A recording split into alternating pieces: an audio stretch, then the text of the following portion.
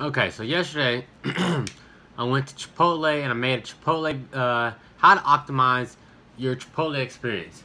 So what I was basically doing, I was showing to you how you can get the best for your buck at Chipotle. So in the video, we go through the process, getting everything that you need in a bowl. You have to get a bowl, alright? When it comes to getting meat, well first, let me back up.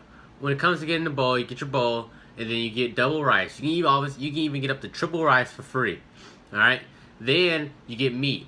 Alright? If you're gonna pay for, like, instead of paying for extra meat, just get half and half chicken, half steak, half barbacoa, half chicken, half barbacoa. It's just human error because they don't measure it out, they don't weigh it out, so it just ends up being human error that they're going to give you more meat.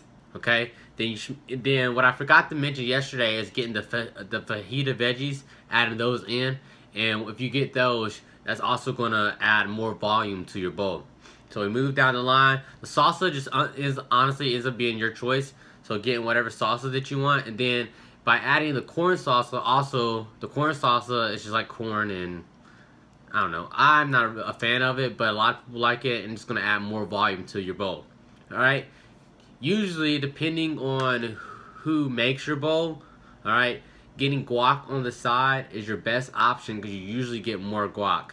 Add cheese, add lettuce, and then call it a day, and then your bowl is fixed, and it's pretty heavy. I've done this, I don't know, multiple times over the last couple weeks to see how I can get the best bowl I could get, how to optimize my Chipotle experience, and now I'm sharing it with you guys. I hope you enjoyed the video. Here it is. Here we are at Chipotle, and today I'm going to show you how to optimize your Chipotle experience by getting the most bang for your buck. Alright, so first off, what we're going to do is we're going to get a bowl. The person asks for white or brown rice, whatever you like, you always get double rice. So can I get double white rice? These come next, double black beans. If you like pinto, you can get half and half, doesn't really matter, but you get double. Next thing is you want to get tortillas on the side. So can I get 2 tortillas on the side, please? When they ask for meat, you get half and half. Alright? If you just want chicken, you just get chicken, but I'm gonna get half chicken, and then I like the barbacoa, so I'm gonna get half barbacoa. So half chicken, half barbacoa, please. The toppings. I would like mild. Toppings is your own choice. A little bit of medium. A bit of sour cream for me.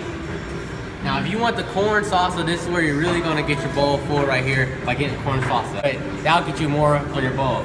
Cheese. And then I usually get guac on my bowl, but to get more guac, you get it on the side. So can we get guac on the side today? By getting guac on the side, it gives you about 10% more guac to get it on the bowl. And then can I get a vinaigrette dressing, please? This is how we optimize our Chipotle experience by getting the most bang for our buck.